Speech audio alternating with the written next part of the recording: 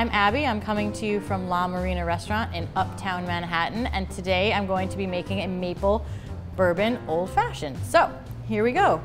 First we have some maple syrup, a little bit of water,